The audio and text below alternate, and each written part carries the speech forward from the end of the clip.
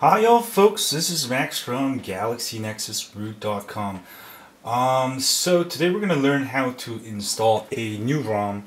My video tutorials are for basically dummies, not dummies, but just people who have never dealt with phone hacking before. But it's easy if you follow all of my videos and instructions at GalaxyNexusRoot.com. So first of all, before you try to install a new ROM, you should have a rooted Galaxy Nexus, and also you should have installed clockworkmod recovery. If you don't, I have full instructions, step-by-step instructions over at GalaxyNexusRoot.com. Anyway, today's topic is how to install a new ROM. So assuming you've rooted your phone and installed clockworkmod recovery, you should have super user there. Let's boot into clockworkmod. Actually, you know what? Let's copy over the ROM file first. So what I'm going to do is connect it as a disk drive. Alright, so it says it's media device. And we'll go to our computer. And in this example, I'll be installing a ROM called Eagle's Blood, which comes with Android 4.0.3. The ROM file name is full_macro_something.zip. Every ROM file you're gonna install will end up in a .zip file. Do not unzip it, and just do copy, right? And then we're gonna go to our Galaxy Nexus, the internal storage. And we're going to copy it over to the root directory and paste. And this will copy over the ROM file, the zip file, into your internal storage. And also, before you install new ROMs, make sure to make a backup of your current stock ROM, at least one backup. So if something goes wrong, you can always come back. And also, when you install a new ROM, you're going to be wiping everything, so for your Gmail and stuff, contacts, you can use Gmail. Just make a Gmail account even if you don't use Gmail, because it automatically restores all your contacts. And also for apps, you can use Titanium Backup app to back up all your apps and restore apps. I'll also have a video over at GalaxyNexusRoot.com and also on this channel. So once that's copied over, let's go back to our phone, and we're gonna reboot into clockworkmod recovery. Hold down the power button to power off, and OK. And we're gonna hold down the volume up, volume down, and the power button to get it into fast boot mode. Alright, from there we're gonna go into clockworkmod recovery. So I'm holding all three buttons down now, and it should boot into fast boot with the Android robot with its stomach open. Alright, let go and go down one more. Recovery mode, hit the power button. And this will get you into clockworkmod recovery. If you get Android exclamation mark, then that means you didn't install clockworkmod recovery. I have instructions at GalaxyNexusRoot.com for those of you who don't. So let me zoom in and adjust the camera real quick. So what we're gonna do is we're gonna do wipe data factory reset, hit the power button, say yes, hit the power button. This will erase all your personal data, settings, apps. So you should have made backup of your apps using Titanium Backup.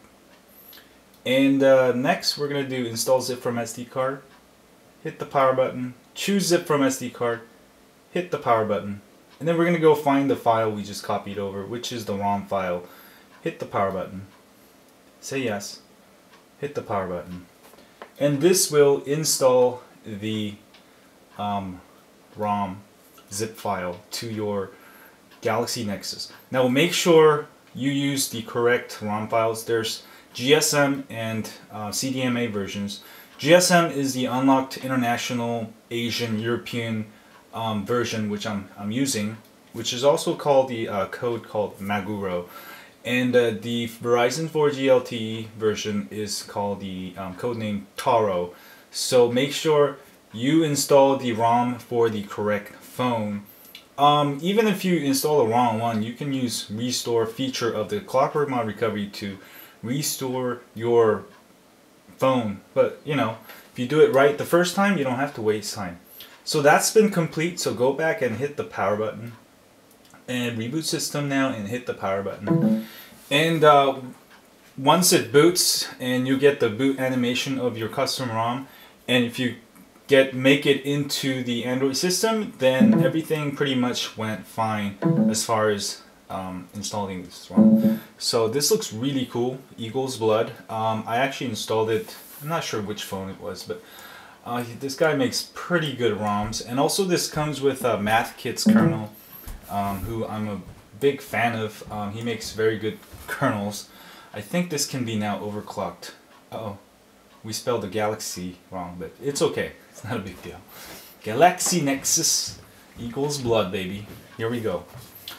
So I'm just gonna wait around until this boots up to show you that everything's gone well.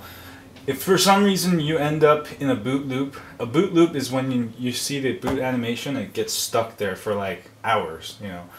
But if you boot up, you're fine. But if you get stuck in boot loop, you can get into Clockwork Mod recovery, try clearing cache, and also clearing Dalvik cache under advanced. That usually fixes some problems, which some ROMs come with some problems with the caching, but that will fix it if you reboot it. Or if that doesn't work, then you can always restore to your backed up ROM, or you can install another ROM. So there you go. I've got it boot up, so installation of the ROM has been successful. That's how you install a ROM on your Galaxy Nexus. Anyway, next we'll have the review of this ROM, 4.0.3. See y'all later. Thanks. Oh, I forgot to mention one thing. I've installed this ROM, but there's no Google Market or Gmail. So a lot of times these ROMs come with Google apps separately. That's due to legal reasons. Google doesn't want you to, well, ROM developers to add Google apps sometimes, and the ROM developers sometimes they don't include them. They include them separately. So to flash the Google apps is the same thing as a ROM. So I'm gonna go connect it to my computer as a USB media device, and I'm gonna go copy over the Google apps. So that's the Google apps for ICS, Ice Cream Sandwich. Usually they're compatible across other Android phones too. And I'm gonna do a copy, same thing as I did before. I'm going to my Google Nexus internal storage, and I'm gonna paste it. And most likely you might be able to you should be able to use the same Google Apps zip file for all kinds of different ROMs. So just have it in your internal storage and you should be good to go. And we'll do the process again real quick. So we're gonna turn off our phone, and then hold down the volume up, volume down, power button. This would be a good practice for you to get into the Clockwork Mod recovery and flashing stuff. What I should have done is flash the Google apps right after I installed, flashed the ROM file. So go down to recovery mode again, and also here. Let me adjust the camera real quick. Here I should have, instead of rebooting earlier, I should have installed zip from SD card. I should have done that, and then choose it from SD card, and I should have you know, flashed the Google apps, GApps, that file, install, and this will install the Google apps. You don't have to wipe anything, just have to install from a zip from SD card right after you do that with the ROM. So I'm gonna go back, reboot system now, and then when it reboots, I'll show you that Google Apps and Market is on there. Hi folks, so I rebooted, and we should have Google, Gmail, and Market where I can install all the apps now. That's pretty much it, and make sure you used Titanium Backup to back up all your apps. Now you can reinstall Titanium Backup to restore all your apps. Alright, thanks y'all, and subscribe. See y'all later.